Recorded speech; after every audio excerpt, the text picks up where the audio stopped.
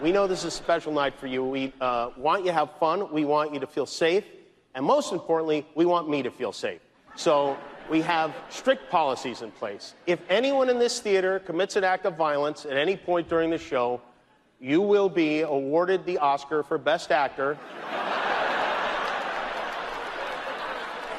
and permitted to give a 19-minute-long speech. No, but seriously, the Academy has a crisis team in place. If anything unpredictable or violent happens during the ceremony, just do what you did last year. Nothing. Sit there and do absolutely nothing. Maybe even give the assailant a hug.